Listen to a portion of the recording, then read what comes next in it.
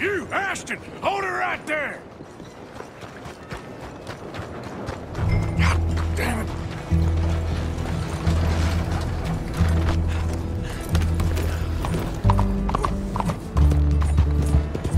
Hey! Stop that coach! Get back here!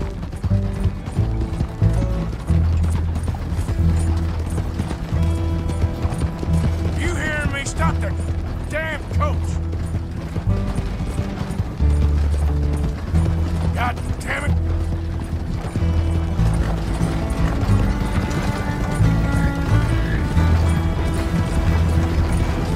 Oh, now! What the hell?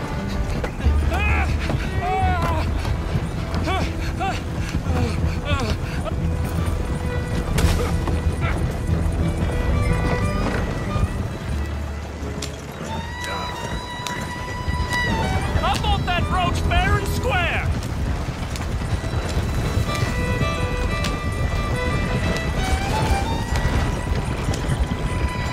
Well, let me go!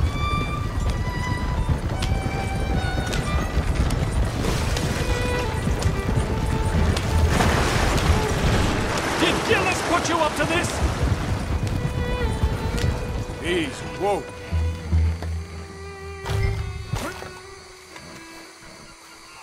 Get out of there!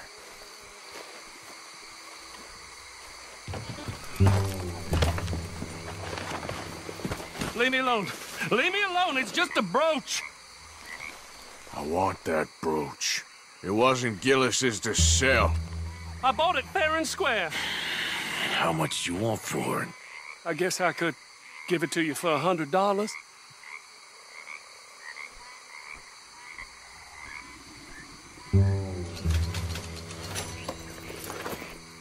Here.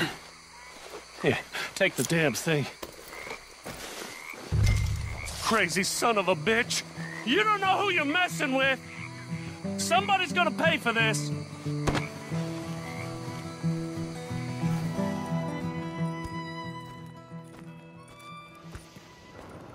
Where's your father?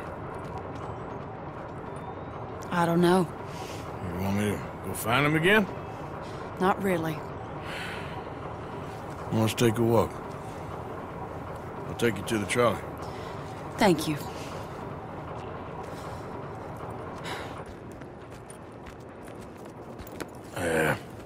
Got you your brooch back.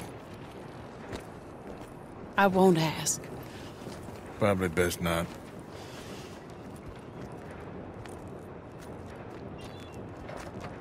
Hey. What are you doing now? Right this moment? Why'd you ask? Well, I was wondering if you wanted to do something. Head to the theater, perhaps.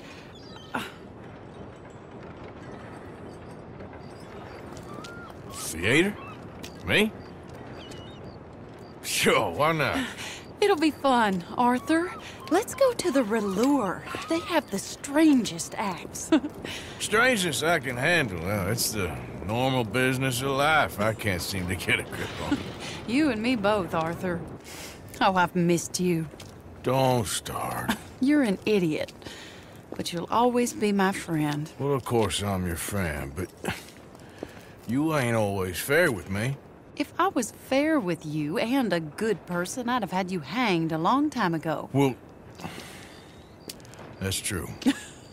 So, shut up and act like a gentleman, or at least try to for once in your brainless life. You're not a very nice woman, Mrs. Lennon. Well, look at the company I keep. I know, it's quite dreadful, isn't it? It's sort of beautiful, in a gaudy and tasteless way. It's the only way I know. Thank you. Oh, no, I didn't mean it like that. I'm sure. You silly man. Come on, let's go find our seats.